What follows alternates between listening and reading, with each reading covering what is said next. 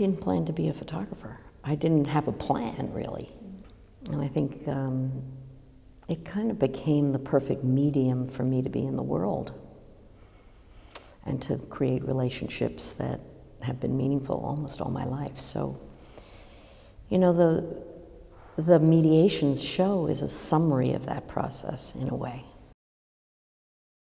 Early on, the frame of the photograph was inadequate. You know, I already felt like the writing from the subject or the voice of the subject or complementary as I've moved along, you know, different kinds of primary materials. Sometimes it's an oral history, sometimes it's something published, sometimes it's a document, something. So I just like that mixture to give a fuller picture.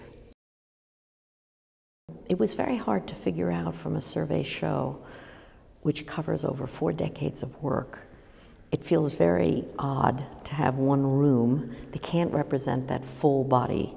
And so the choice of depth versus breadth is a hard one.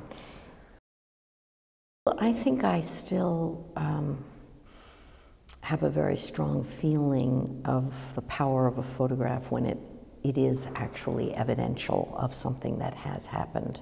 In a deep way, the Kurdistan Project is still anchored in the invisibility of a culture. You know, it moves from the Anfal, which was a devastating period in northern Iraq with Saddam trying to annihilate the Kurdish people, 4,000 villages destroyed, a very specific moment in time, and the exhumations of graves, which is where my work begins.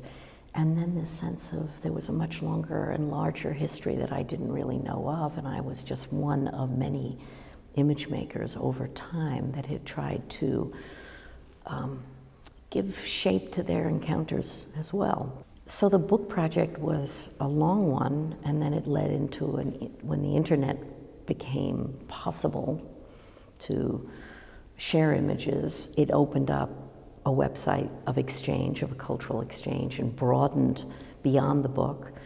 And that kind of naturally evolved into what I'm doing now, which is really site-specific work. When the Kurdistan show is present somewhere, I try and find some local voices. They could be people who have settled long ago or very recent refugees.